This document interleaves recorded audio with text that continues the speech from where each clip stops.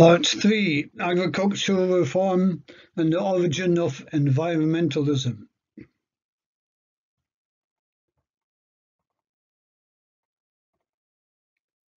While the secretive world of George Buchan of Kelloe and the extent of his family network appears to have been missed in the historical accounts of agricultural development in the mid-18th century, the shift in East Lothian society can also be assessed in the life of Andrew White and in his report on the present state of husbandry published in 1778, when he said on page 275, "In the course of surveying East Lothian, I have discovered that improvements in agriculture are chiefly owing to the tenants, the gentlemen are few in number, who apply themselves to agriculture."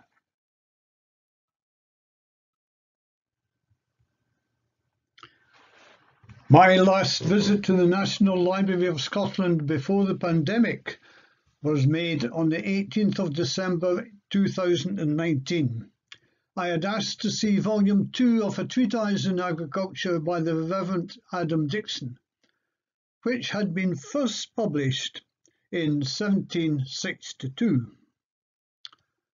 He was minister at Duns between 1750 until 1770, when he became minister at Whittingham until he died in 1776 after a fall from his horse. I wanted to assess his influence, if any, on farming practices in his new parish. To my surprise, the opening chapter said, "Nothing has more retarded the progress of agriculture than the attempts that have been made to introduce general schemes without regard to the climate. Without a knowledge of the climate, no proper schemes of management can be formed, nor improvement made." He then gave detailed comments on the growing of at least 20 crops, and finally, after 451 pages, he concluded, "The only certain road to improvement is by experiment and observations." The Reverend Adam Dixon was a member of the Select Society at the time of the Enlightenment. This was before the era of Sir John Sinclair and the lives of 4 of the East Linton reformers, the exception being Andrew Meikle. It is almost certain that he had discussions with George Buchan of Kelloe and his grandson, Sir George Buchan-Hebburn. In her book on Jacobite Estates of the 45, Annette Smith looks at the hopes of the commissioners appointed under the Annexing Act of 1747 to pursue 2 important potential sources of economic development, namely fishing and working minerals. She concludes that the results can hardly be described as very valuable, and that included work by a James Robertson to provide the key to types of vegetation and soils. She then concludes, again, that the significance of these searches lay not in the results, but in the illumination they cast on those who had planned the annexation, and on the type of men to whom the administration was entrusted. They were lively, curious, and inquisitive, and prepared to experiment. It is that spirit that can be found in the surveys of Sinclair's surveyors written for his county reports. Alexander Lowe, in his 1794 publication on the means of improvement in Berwickshire, records on page 9 the examples of improving by enclosing, marking, liming, etc., having been given in the country by the many gentlemen and farmers, were seen by all who were devoid of prejudice, and the example was followed by as fast as circumstances could allow.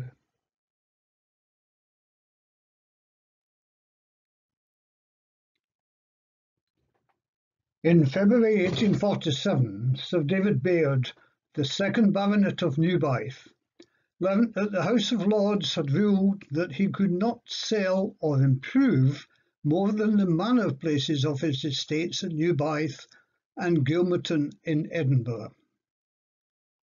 The details of that decision were reported in the Scotsman of 10th March 1847, and the background can be found in my article on the life of Sir David, published in the Transactions of the East Lothian Antiquarian Society, Volume 21.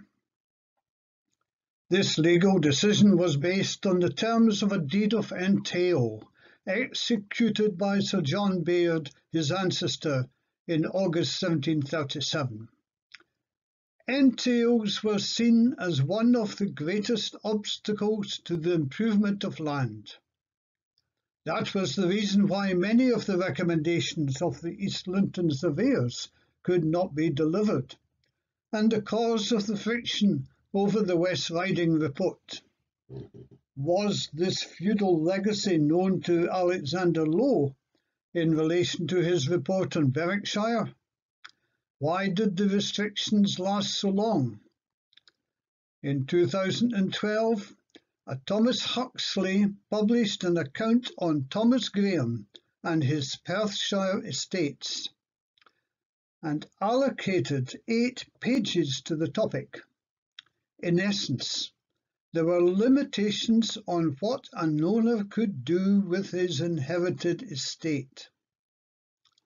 An Act of 1914 eventually prohibited making new entails. A copy of that book is now held by the Reference Library at Papal Heritage Centre.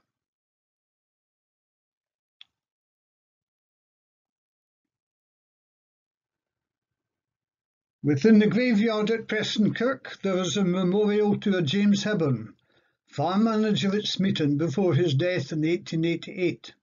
His family origins show that he was brought up in Spring Gardens on Newbyth Estate, with a family history that suggests having to relocate after a change in Hebburn ownership of land in the early 18th century, probably in the Humby Keith area of the county. At the time of the first national census in Scotland in 1841, he and his wife Sibylla were living in the Smeaton Mansion House in the parish of Preston Kirk, presumably while Sir Thomas Buchan Hebburn was absent. They were married in November 1840. James was then resident in the Berwickshire area at Kellow House, which was bought by George Buchan 100 years earlier in 1730.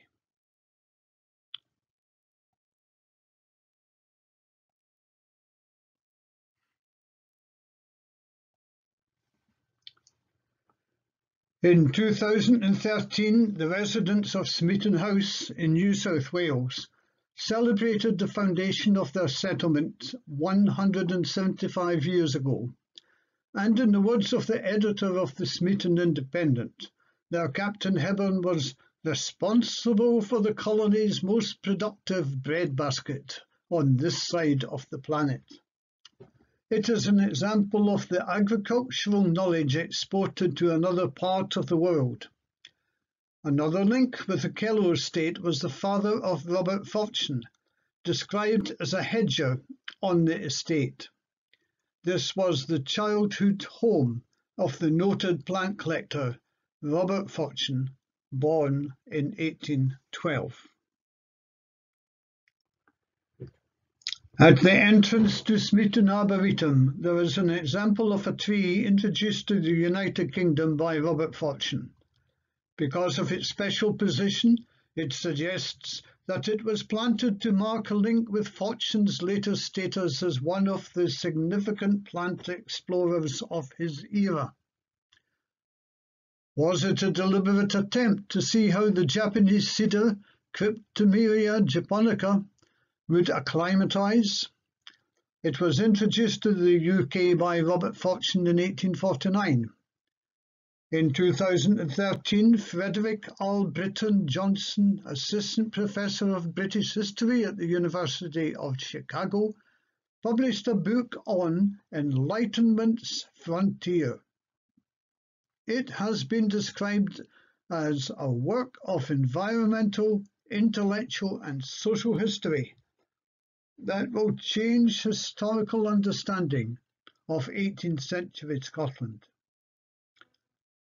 It is not possible to do justice to Johnson's wide understanding of climate-based experiments with plants and animals and the followers of Banks who supported a strategy to distribute and trial transplants across the British Empire, while Sinclair's priority was internal improvement in the United Kingdom. We are now in the middle of assessing the effects of climate change on our environment. I have been experimenting with plants in my garden in East Linton for the past 6 years. Climate change is already here in the increased examples of extreme weather, the earlier flowering of plants such as wisteria, the increased prevalence of woolly aphid in cordon apples in the garden, and the length of flowering of plants like this yucca, a photo taken in December 2021. Here is an extract of a letter from a friend in Auckland, New Zealand, received on the 6th of July 2022. I have noticed over the past 2 years that the trees are growing significantly quicker. Even the native trees that are reputed to be slow growing are no longer slower than the introduced species. We have a series of aerial photos since we moved here, and the differences are remarkable. The tree cover near the front boundary is making me consider more changes to the box hedges and grassed areas. I may remove the box and plant more natives to extend the bush between the road and the rose garden. Our real winter only lasts 4 to 6 weeks, from mid-July to mid-August. The rest of the official winter is more like warm UK late autumn and an early UK spring. We haven't had a frost for maybe 6 years, but lower down around Pukekohe to the south of Auckland, they get perhaps 2 or 3 light frosts. In 1883, David Murray, writing on the Commission of Forfeited Estates, noted, "Wheat as a crop was hardly known in the Great Estates. On only one was it raised, and that was at Trinent," adding that the potato was not grown even in the garden. These 2 comments illustrate the extent of the significant agricultural and horticultural development over 300 years. The task now is to adapt to a changing world and manage the consequences of the failure to care for our environment. Time is running out. The final slide has a very simple message using a photograph taken at Kew Gardens in 2011. The message is in the picture, and time is running out. End of presentation.